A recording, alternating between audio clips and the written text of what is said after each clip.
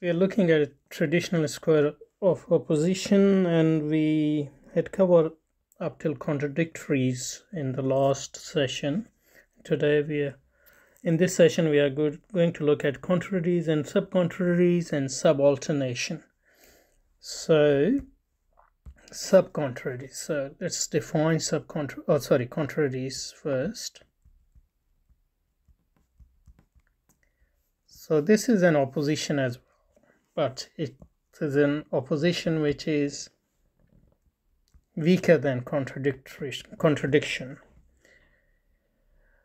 in a way which will be obvious in a minute. So two propositions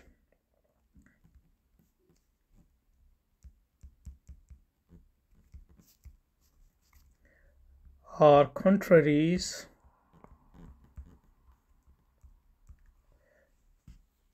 if and only if they cannot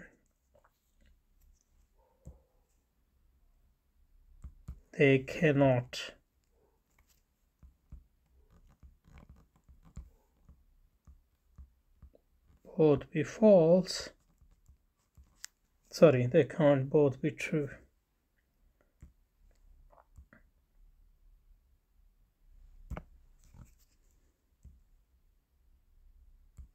They can't both be true. So that means the truth of one implies the falsehood of the other. But unlike contradictories,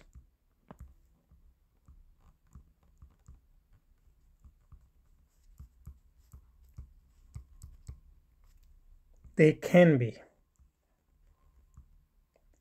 both be false. So if we know that two propositions are contrary, and if we know that one is true, then we know that the other is false. But if we know that one is false, we can't make any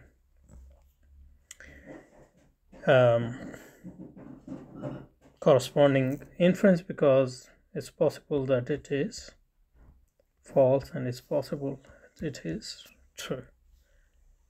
So in that sense, it is a weaker inference than contradictories, because in contradictories we know if it is true the other would be false, and we know if it is false the other would be true. In this, it's only with the truth that we can infer that the other is false, but not with the falsehood, because in the falsehood there are two possibilities there.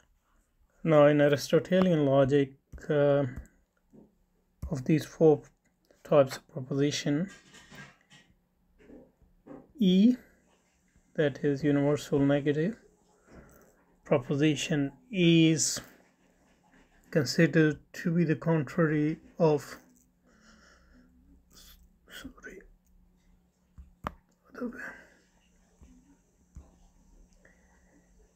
universal positive, and E is universal negative. So these are both universal, but their qualities are different. They are considered to be contraries of each other.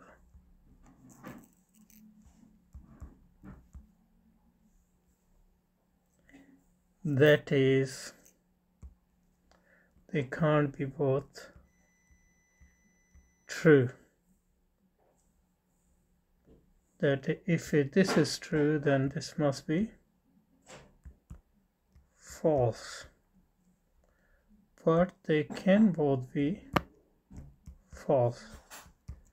So if I know that this is false, I can't necessarily draw the conclusion that this is false or true, because it can be false or true. The only strict condition is they can't both be true. So in that sense, it's a weaker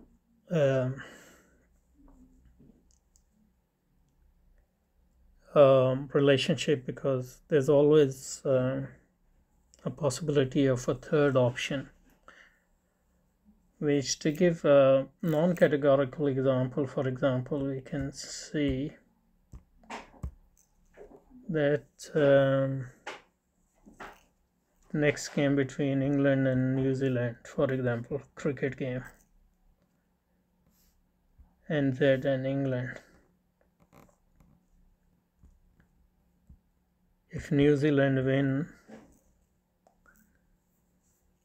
we can say England will win the next game, cricket match.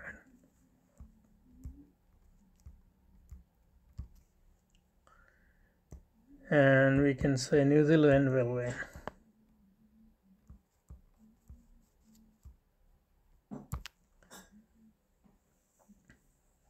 Now it's obvious that they can't be both true.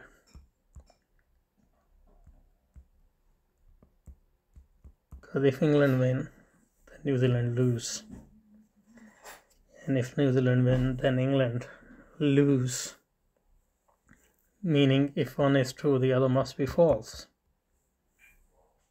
But not the other way around, because but they are contrary but not contradictories, because they can both be false, for example.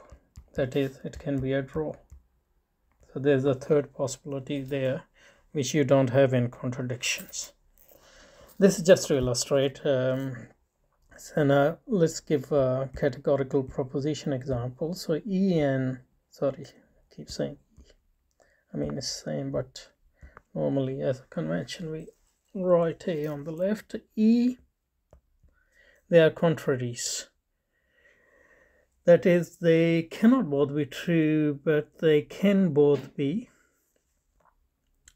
false. So let's say A. All poets are idealists, and no poets idealists. These are contraries. They can't both be true. If this is true, this must be false.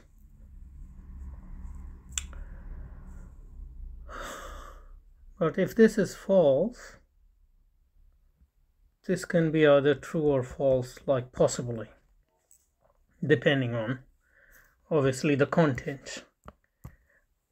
So they both can be false, but they can't both be true. So from this, you can draw the conclusion this is false, but from this, you can't necessarily draw the conclusion that the other is true. So this relationship is known as contrary.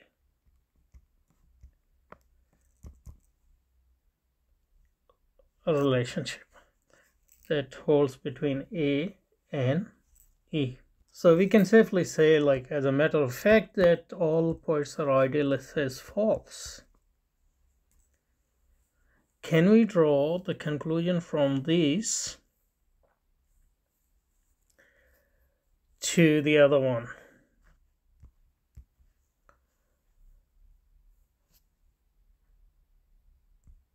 We can't, because they can both be false. But if we had something like, for example, let's say all crows are black.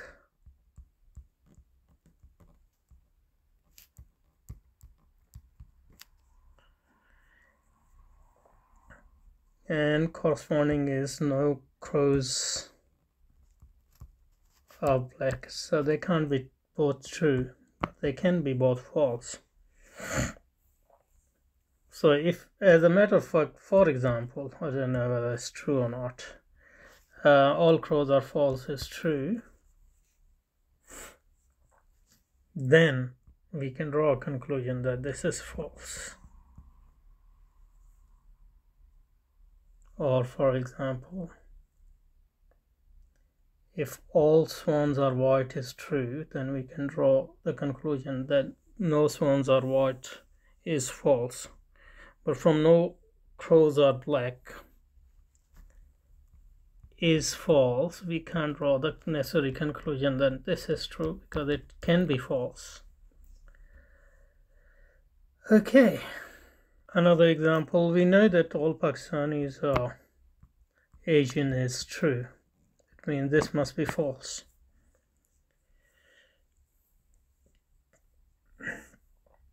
But from no Pakistanis are Asian, then if we, let's say, assume that is false, we can't necessarily draw the conclusion that all Pakistanis are Asians is true, because there's a possibility that this can be false as well. So we know that all Pakistanis are European is false.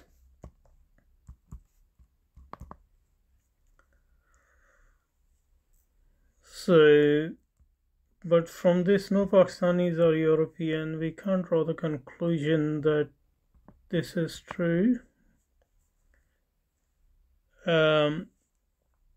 Because the only condition is that they can't both be true. So this can be true and this can be false.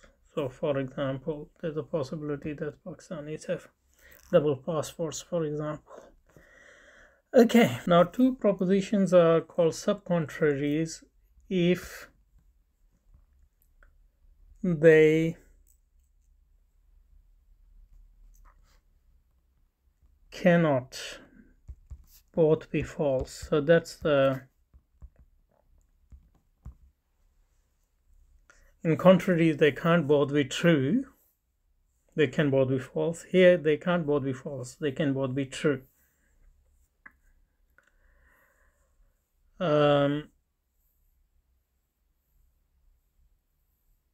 So that means if one is false,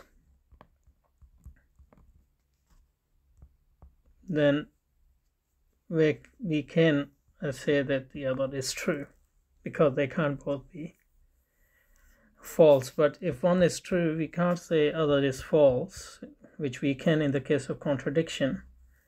And in the case of contraries, because there's a possibility that they both are true. So this is a weaker relationship, or weaker opposition than contradictories as well. So in the four propositions we are looking at, or the categorical propositions, the corresponding particular propositions are subcontraries. So in that case, I and O are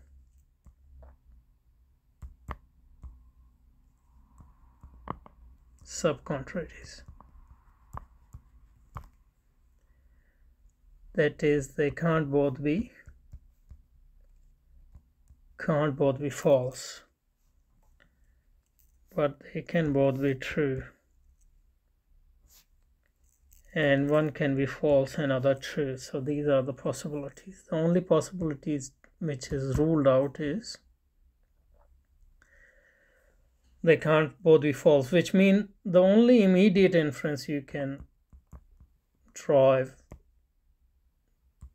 on its own is, if you know one is false, the other must be true. So these propositions are subcontraries.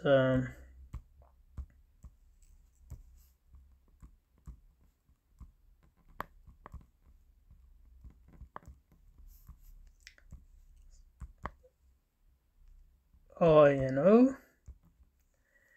So they have the same quantity, they are both particular,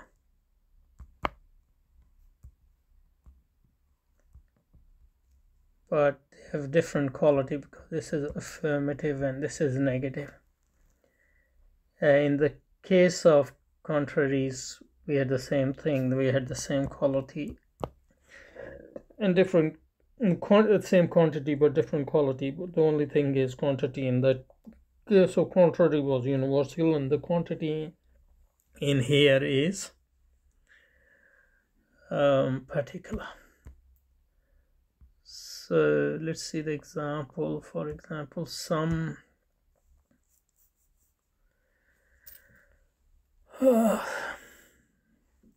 let's say some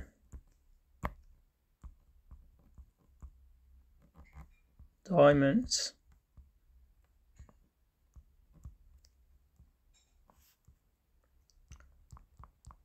are stones, and this would be some diamonds are not stones. So they can't both be false, but they can possibly be both be false, but they can be true. They might be true. That's not necessary, but they might be true. So for example, let's say some diamonds are precious. This seems true. In fact,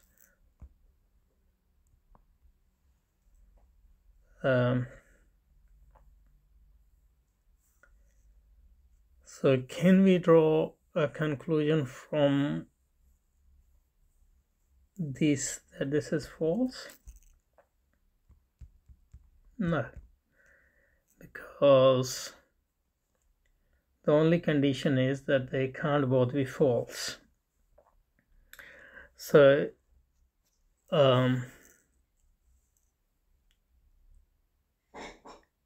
if we know that some diamonds are not precious stone is false, then we can draw the conclusion that this is true, because they can't both be false, but they can both be true.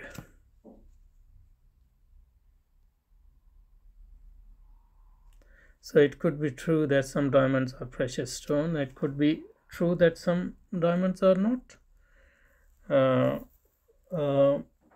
precious stones, because they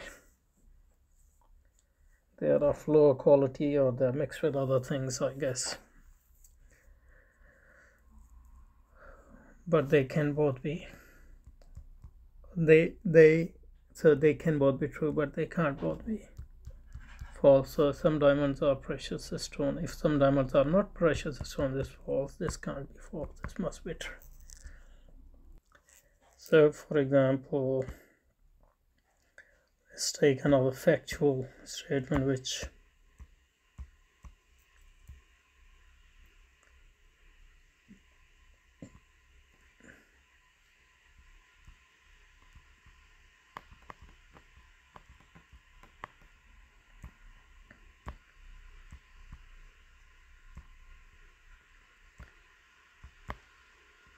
so I and O. So let's say some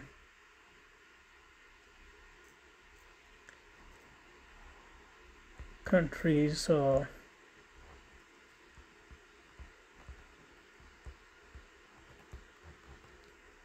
dictatorships.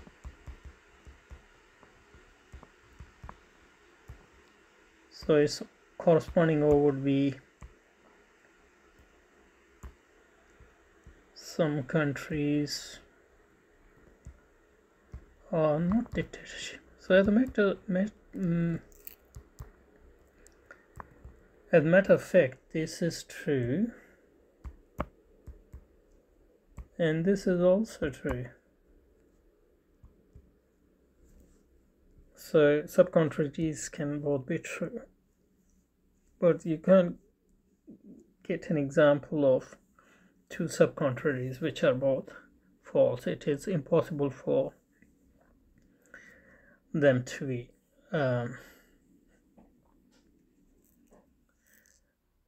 both be false. Let's take a I proposition which is actually false. So from this we can, and it's called some cows are not goats, must be true, because it's impossible for them both to be false. The last relationship in the traditional square for position is that of subalternation.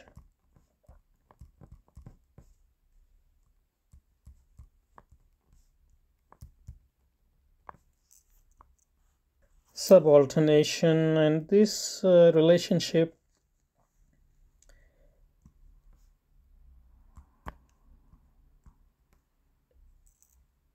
achieves or between propositions which have the same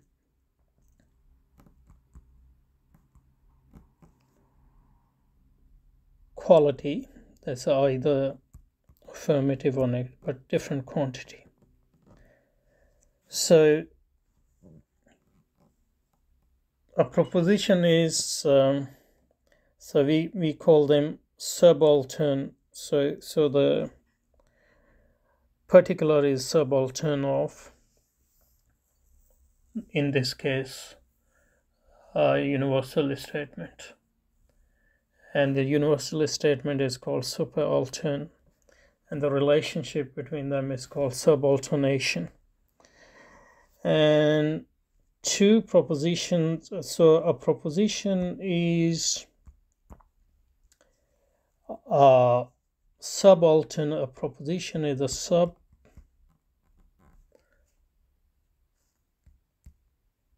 subaltern of its corresponding superaltern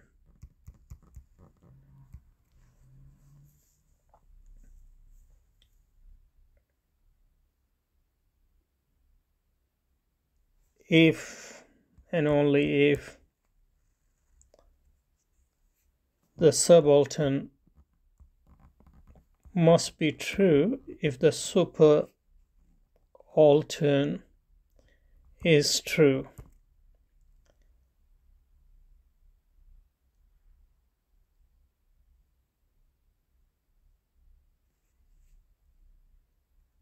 And the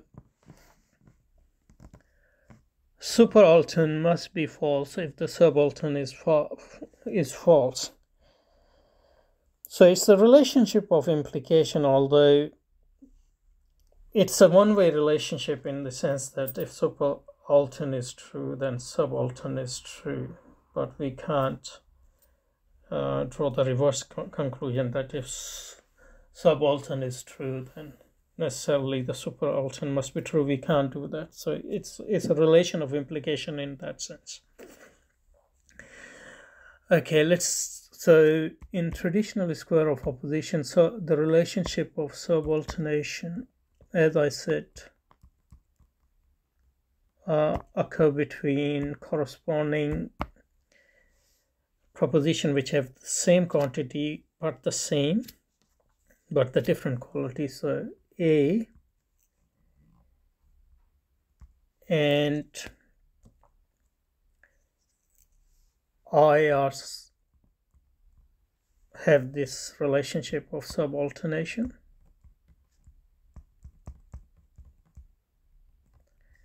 and E and O has this relationship of subalternation. And in this case, this is called superaltern,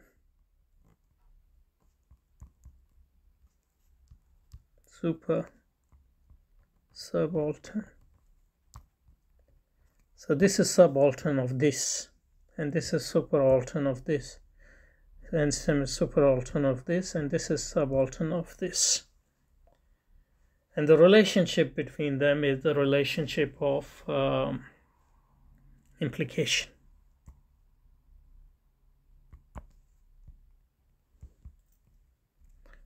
Which means that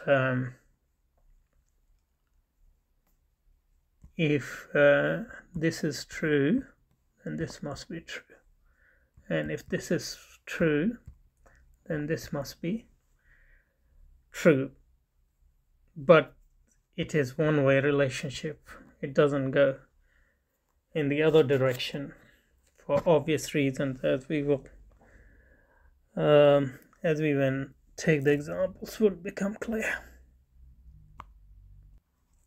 And this consequence of this is that if this is false, this must be false. But we can't draw from the truth of this to the truth of this the other way around. Okay, let's take the example. So let's take A and I.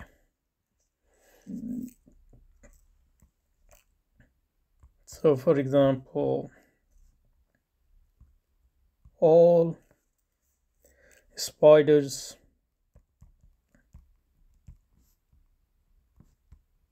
are 8-legged animals. So its corresponding subaltern is some spiders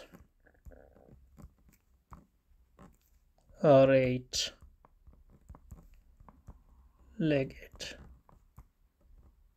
animals. So if we know that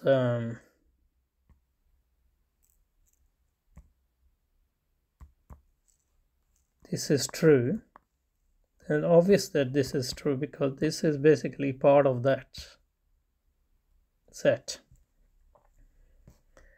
So if we say this is true and this is false, then we would be involved in a contradiction in a sense.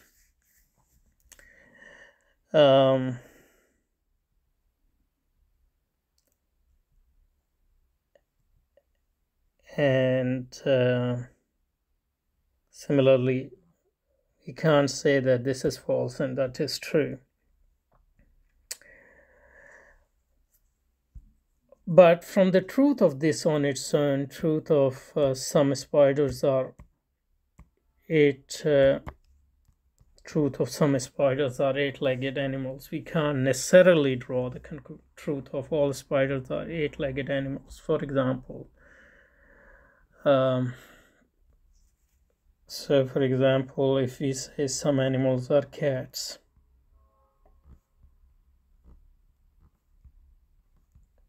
then obviously it's true, and it's I. We can't draw the corresponding conclusion all animals are cats, which is not true. So from the truth of A, we can derive the truth of I. But from the truth of I, we can't necessarily draw the truth of A. And the same is with E and O. Let's take that and then it will finish. So E and I has the relationship of subalternation as well. So if E is true, then I must be true, and they both have the same quantity but different qualities. So for example, position no, whales are fishes. We can draw the conclusion that some whales are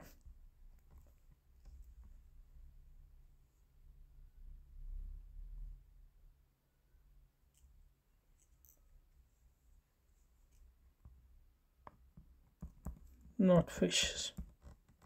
So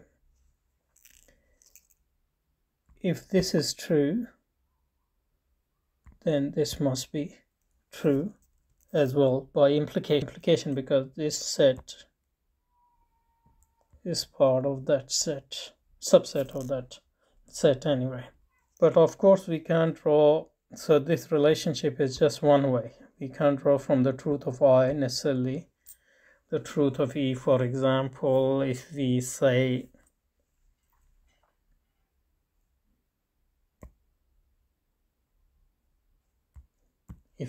some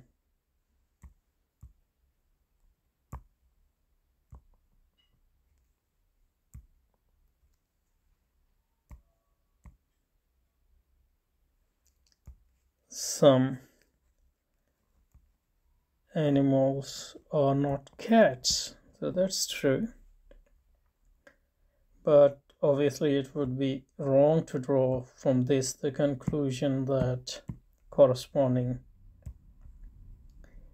E would be no animals are cats. So some animals are cat is obviously true, but this is obviously false. So from the truth of this we can't draw the truth of that, but from the truth of that we can draw the truth of that. So that's the last one. And this square of opposition can be, it's called a square because we can represent it as a square. So this one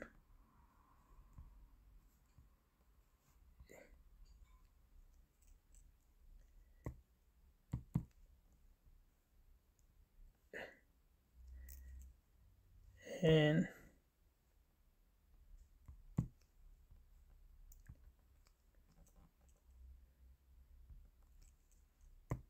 but this one is only one-way traffic.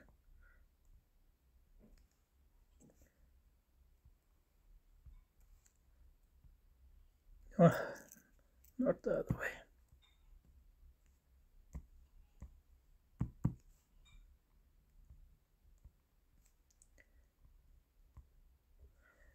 So this is A, this is E, this is I, and this is O. So these are A and O are contradictories.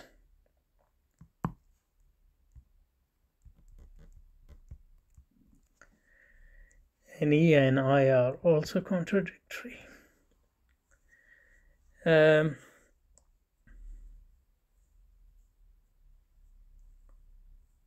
And these are contraries, can't be both true. And I and O are subcontrarities, can't be both false. And E and O and A and I are subalternation. Subalternation.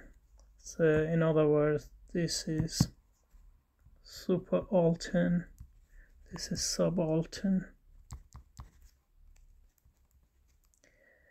and this is superaltern, and this is subaltern. So once we obviously once we had these relations, we can draw a lot of immediate experience, immediate inferences. For example, just to give one example, if A is true, for example, just A is true, so its corresponding O would be false. And they can't both be true, so E would be false. And if this is false, I would be true.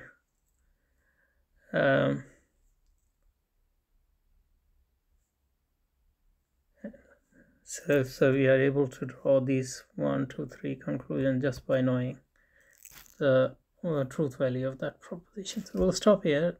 Maybe we'll make a short video to just sum it up in the next session and also reflect a bit on the nature of square of opposition. Thank you.